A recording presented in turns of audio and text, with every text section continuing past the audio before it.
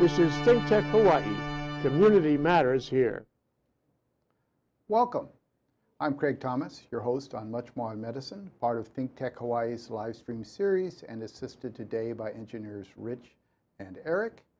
And with me today is Dr. Will Scruggs, emergency physician and chief of staff-elect at Adventist Health Castle, and a longtime active member in the local chapter of American College of Emergency Physicians, the group that is sort of our steering and public voice. And thank you for doing that over the years. Congratulations on your new administrative role at Castle, which is going to be challenging and interesting.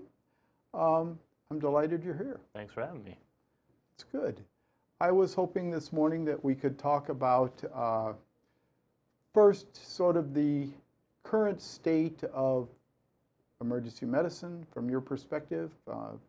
You staff, among other places, as we said, Castle, which is a very nice and sort of classic community emergency medicine department, which is where the kind of department most emergency medicine occurs across the country, and the kind of department our group staffs a bunch of.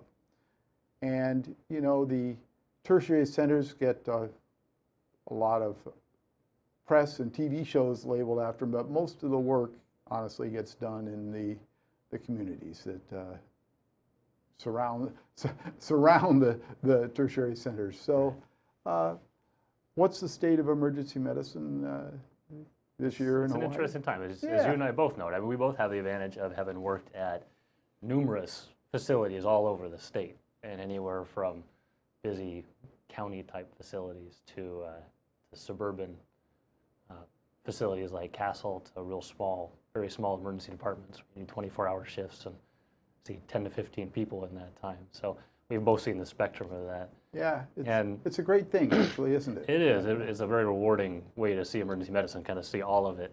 Yeah. And it's an interesting time in emergency medicine because things have changed so much in medicine in general. And watching our specialty come from where it started in the 70s as kind of a physicians that didn't really fit anywhere else in medicine start to provide these services that were very much needed into the first emergency medicine residency. I think it was in 72 or 73 at USC, like that, yeah. Now being one of the most popular specialties of choice for medical students as they go into residency. And nowadays, becoming part of the larger picture in medicine and really trying to take control and expand our niche in medicine to try to, I should say, when I say expand our niche, it's important that we're just trying to fill the needs of our communities and serve the people that come to see us every day. Yes, and you're right. That's sort of the arc. When I graduated from medical school in 1980, I think there were 5 residencies and more than 120 now. I don't know exactly. I think so. So that's a big change. And also, when we started, it was kind of like, well, you can staff it at night and maybe take care of the weekends, but us real doctors will be taking care of everything else. Right. And now,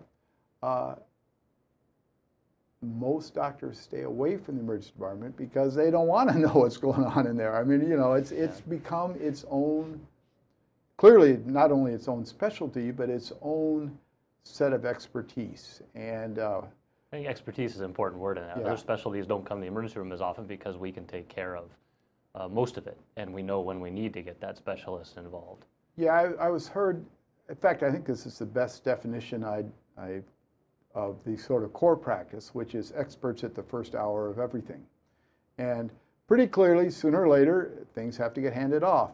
But you have to recognize what it is, start the right stuff, call the right people.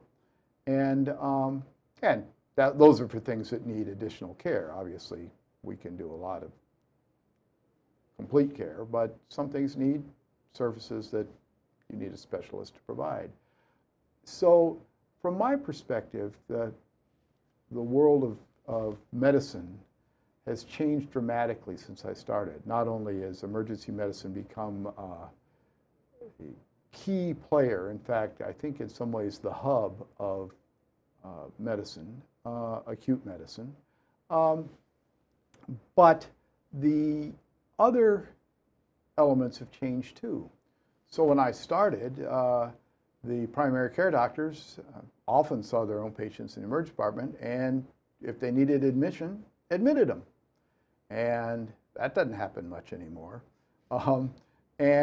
Hospitalists were a rare breed. Now you have the outpatient world, the inpatient world, hospitalists and the associated specialists, and in between you have us. And I think we've become the urgent and emergent diagnostic and treatment hub. And I think we need to figure out the pieces that would make that more efficient and effective. And from my perspective, that's the current state, and we should focus on things we can do that would improve that going forward. What are your thoughts? I agree. I think we are the diagnosticians, the acute care diagnosticians in medicine now. And people come to us for a reason. We're good at what we do. We have the capabilities in our emergency departments because the hospitals have given us all these diagnostic tools at our disposal. They need to move people quickly through the emergency department so we can take care of the next person.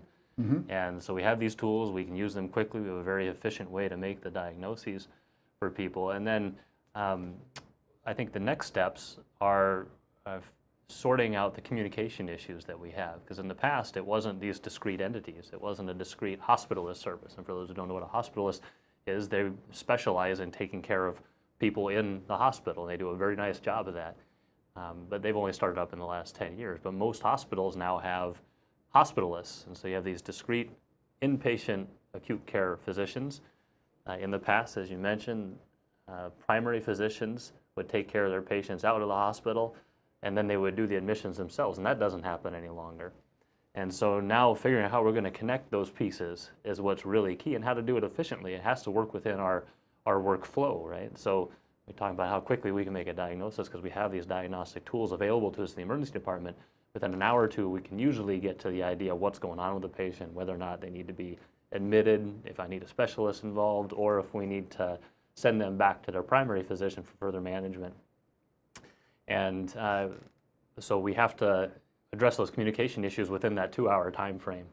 And technology should allow us to do that, but certainly I don't think any of us would say has met our needs, or more importantly, our patients' needs. And for me, at least, that's the next big step.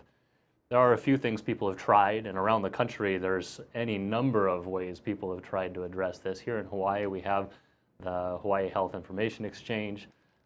We have talked on this program in the past about the ED Information Exchange that Adventist Health Castle has signed on to, and we expect other facilities in the state to sign on to that would allow rapid transmission of information for anybody who comes into our emergency department about what other facilities they've been to recently, and potentially what other diagnostic studies have been done, what their medical problems are, do they have advanced care directives, all those things that we need to know in a relatively short time window, that the old process of calling a facility in the middle of the night and asking for the one person who has access to that information, begging them to please stop whatever they're doing in their busy lives and jobs already, and fax us that information, and expecting the fax machine to work.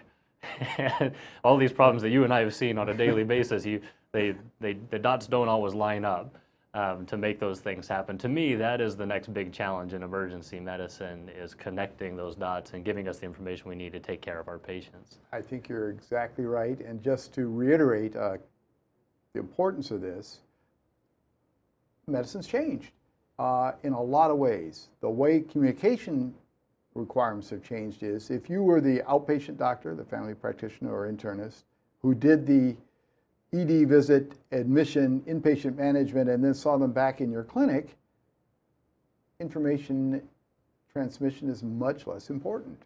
But if it's 3 different sets of providers and then back to the first one, now you got an issue. Right.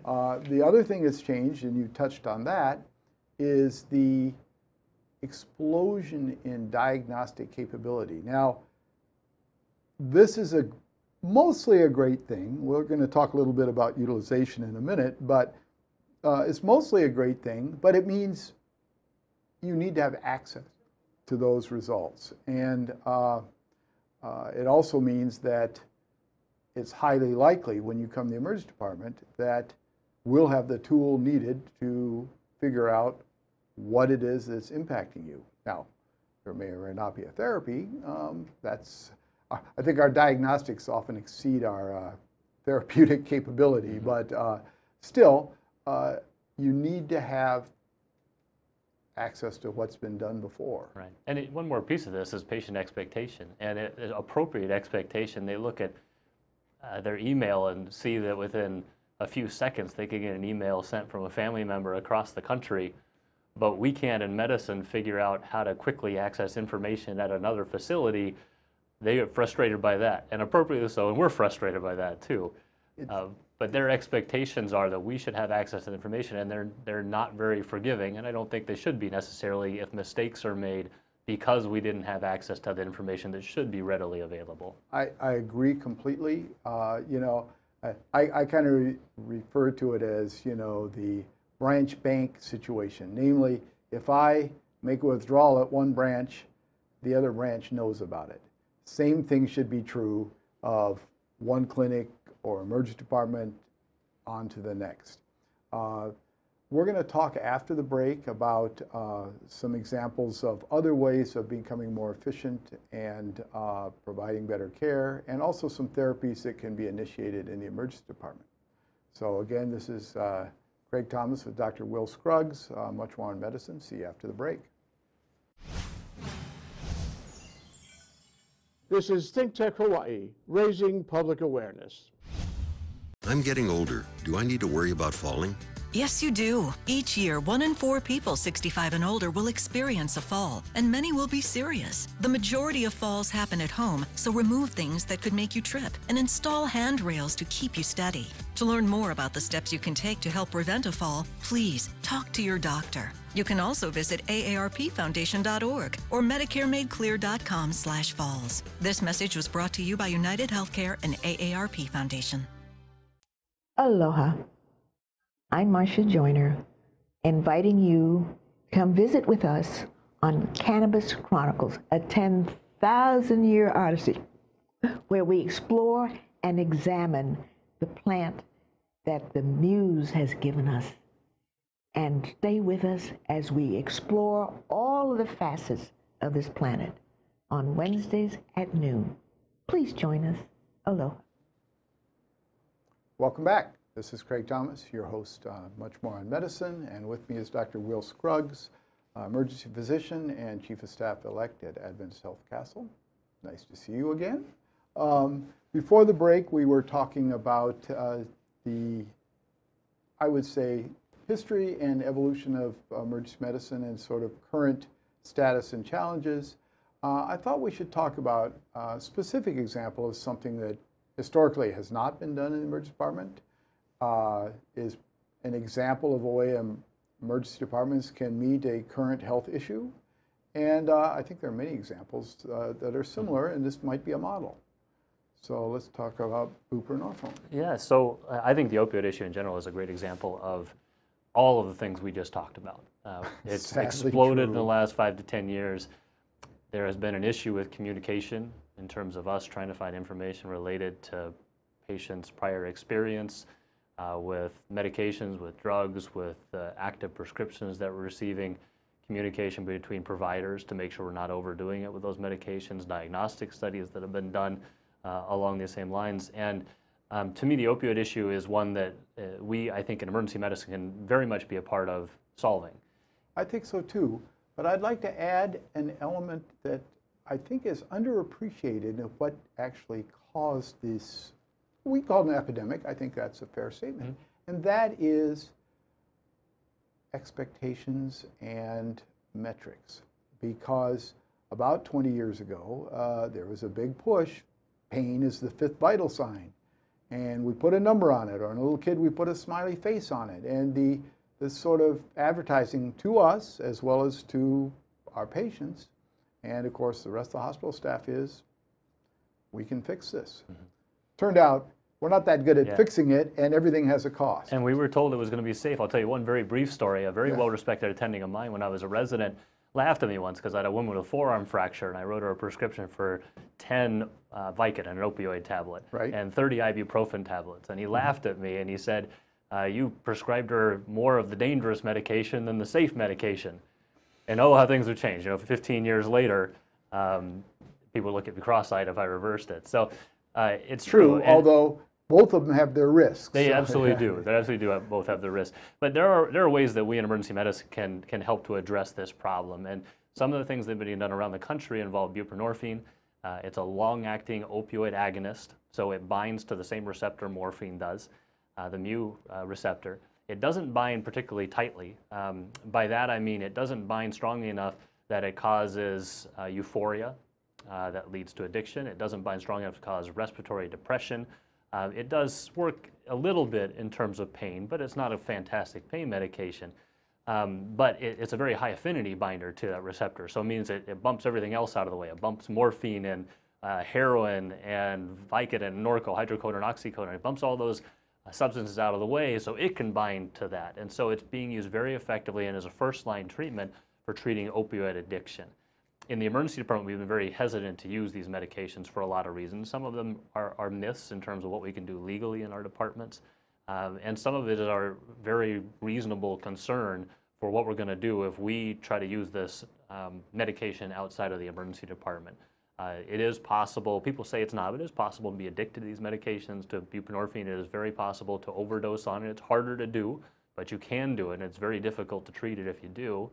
And so there are issues around using it, but I think here in Hawaii it's not being used out of the emergency department. And I think that's a next step, and it's going to take an effort to corroborate, work with state officials to get the word out to providers and emergency departments, address patient expectations, work with hospitals, and address the communication issues that we've been talking about related to this medication.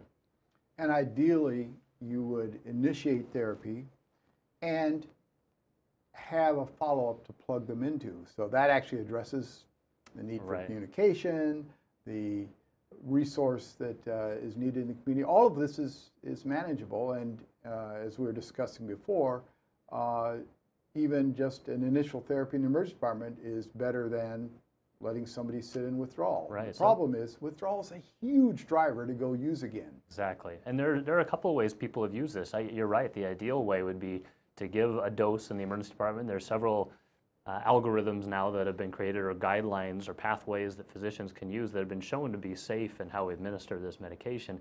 The ideal situation is you pick the appropriate patient, you give them the medication in the emergency department, they feel better, and then you give them a warm handoff, is what you'll see in the news, where you don't necessarily talk to the place they're going to follow up directly, but you do have some way to communicate with them so they know this patient is going to be coming to them, and you continue the pathway for treatment. So it's not just in the emergency department, I gave you your dose and we're done. It's you're going to be going to this place for more care. Or worse, you're clearly taking too many narcotics. I know you're in withdrawal, but I don't have anything for you. That's sort of the guarantee of I'm going to go out and somehow get some narcotics. And that's kind of what we do now, right? People come to us for help, and we can give them a list of community centers that will help them. And we say, take this, and we hope it'll work. That first pathway I was talking about, where you give them in doses in the emergency department and a prescription for a couple of days, that'll double the chance somebody goes on to find effective therapy and is treated for their addiction. There's even a less aggressive way to do this too. Just a single dose in the emergency department has been shown to increase by 50% the chance somebody in 30 days is in a treatment program, just to stem that initial issue they're having with withdrawal from opioids. And so these are things that we in emergency medicine, we want to make sure we're doing it right. We want to make sure it's safe for patients. We need to communicate effectively with the state, with other facilities, with outpatient providers and treatment programs. But we need to put that together because it's an issue that we have to solve, and we can be a part of that. I think it's an excellent project. It strikes me that it has the usual challenges. First of all, change is difficult. It's not a reason not to do anything. It's what we're struggling with on many fronts. And it needs implementation of a standardized approach, an algorithm, support from the state and the other providers, and we need to make it happen. And there are actually a number of things like that. I know you're involved in some other care pathway issues because there's a guy named Deming. He's sort of this efficiency and quality guy. And his thing is unnecessary variation is the enemy of quality. And so if, for example, you do buprenorphine and I do not on the same patients, that's unnecessary variation. And one of us is right. In this case, it would be you. So my quality is not as good as yours. The goal is eliminate unnecessary variation in the right way, namely pick the right pathway. And in the right patients, right? I mean, of course. Medicine, you don't get more, there's no more complicated industry than medicine. And sadly, I think everything that's has to be true. tailored to the patient. But once you find the right patient to fit in the right pathway, I absolutely agree that that is probably going to be the right way to do things in the most efficient way for the patient. Yes, and the key is unnecessary variation. As you said, medicine's complex. And figuring out which path, even if you had pathways for everything, which we have pathways for very few things, Right. but even if you had pathways for everything, you still got to figure out which one's appropriate for a specific patient. Not the easiest thing in the world. In fact, that's often the hardest thing. Or in other words, once you know what's wrong, usually it's pretty easy to figure out what to do next. Until you know what's wrong, not so easy. Even so, it's something that we need to focus on. To me, this is one of the big topics of the era. And I do want to say, along the lines of the opioid issue and the buprenorphine issue, I think we have a very willing partner in the state right now with the Department of Health and the work that Eddie Mercer is doing and its opioid initiative through the governor's office. They have been very responsive to these ideas that we have to try to do a good job with patient care and to listen to our concerns about other ideas that have come forward. So I like the work that's being done on the state in a very collaborative way with other physicians, hospital administrators, and patient advocates who all come together and try to do a better job for the folks having trouble in our state. That's exciting. It's I think, an excellent project. And honestly, part of the issue with opioids is from the House of Medicine. So we we owe it to the population to help move it along and fix it. And that obviously impacts on the prescribing side, but it also is on the treatment side. In fact, you can't have one without the other. So I think this is a real project that is emergency departments are where patients with acute needs, like, for example, narcotic withdrawal, end up. And so we should be the ones who start the therapy. What else would you like to see happen over the next year? I think addressing those communications or continued efforts at addressing the communication issues we have in our emergency departments and other specialties are finally jumping on board with this too. I hear hospitalists talking about the need to get information from other facilities, and they're becoming more facile using the communication tools that we have now.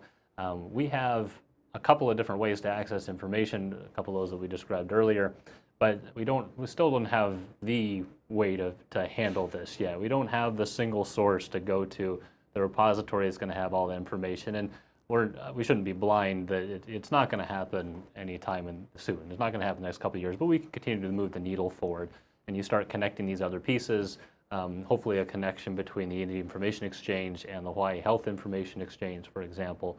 Hopefully we can make that connection to more rapidly give information between those coming to the emergency department. And really, we should stop saying just coming to the emergency room. We should be saying those coming for acute medical problems, or for that matter, just going to their own primary care physician. They should have easy access to the information that for the care that I provided in the emergency department too. And vice versa. So to me, that is the key issue in medicine right now, is communication between providers in terms of what's been done for the patient and what needs to be done going forward. I think there are issues in how we document in those terms that we've all grown up with that need to change as well. So that's the issue I'd like to continue to work on, along with these larger issues we've talked about.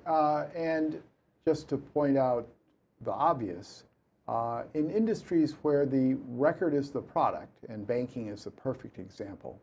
After all, if you make a deposit, the product is a different number in your account. Or if you make a withdrawal, and it might end up with a negative sign in your account. But anyway, that's actually the product. Our product is hopefully improving health, and it certainly consists of delivering care. But the record is separate and parallel. So when you said better ways of creating record or getting information into the system, that's a big challenge. And I'm hopeful that ultimately there are some seamless ways of doing this, but we're far from that. Or as a friend of mine says, and we won't use his colloquial expression, but in essence, everything I get out of the computer is great, and everything I have to put in, pick your own pejorative, but it's true. If we can get information either from the patient's past experience at our facility or wherever else they've been getting care, it makes our jobs so much better. And our patient care so much better. Our care is so much better. And it's even likely more cost effective. After all, if I know the result of a study that was done last week, didn't help figure it out last week, I'm not going to repeat it. I'm going to try something else. So that's great. Now, his complaint, of course, is trying to get what he did into the system, knowing full well that unless the next provider is back at this hospital, they probably won't be able to access it anyway. So that's frustrating. Mm-hmm. Absolutely agree. Yeah. So standardizing care, finding new aspects of things like acute treatment of opioid addiction and withdrawal in the emergency department. Threading the balance between too much and too little, we'll have to have a future session for this. I think that just like unreasonable expectations kind of led the medical profession and our patients into the opioid crisis, I think unreasonable expectations are shaping some other harmful things. For example, the expectation that we can achieve 100% certainty in almost anything. Or I'm going to hand you a softball in the closing. What do you think of the term rule out? Oh, gosh. Can't be done, right? No, and that's, yeah, you're right. And I think a lot of that, it starts with us as physicians and how we communicate with our patients and letting them know that nothing is perfect in medicine. We do the best we can, and we have a lot of great tools, but there's always that chance we're not going to be correct. And doing more often does not increase and may even decrease the chance of getting the right answer. Right, along with leading with other problems, right? Leading to other problems. Definitely, my apologies, everyone, can lead to other problems. So we'll focus on, there, that's gone. Should have turned that off. We'll focus on conveying the correct care and communicating the issues with our patients and making the emergency department the hub of diagnostics and appropriate acute therapies. And look forward to 2019. Thank you all for joining us. This is Craig Thomas, your host on Much More Medicine with Dr. Will Scruggs. Thanks.